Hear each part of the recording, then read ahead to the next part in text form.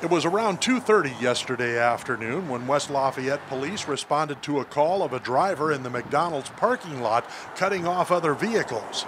Officers arrived to find a silver Chevy Malibu nearly colliding several times with other drivers. The Malibu sped off down westbound Sagamore Parkway. Officers caught up with the Malibu when it collided with another vehicle at the corner of Lindberg Road and Northwestern Avenue. Two passengers in the Malibu fled the vehicle and were later arrested by police. The driver of the Malibu, described as a black male, ran to the parking lot of Village Bottle Shop where he stole a red Ford Focus from another driver. Deputies from the Tippecanoe County Sheriff's Department joined the pursuit as it crossed into Lafayette and entered the downtown area.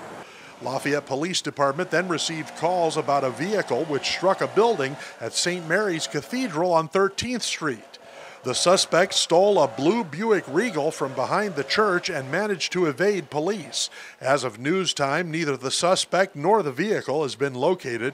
Arrested were 29-year-old Graham W. Smith of Battleground and 24-year-old Elisha Berry of Lafayette. A handgun was recovered from the Malibu, along with a quantity of suspected methamphetamine.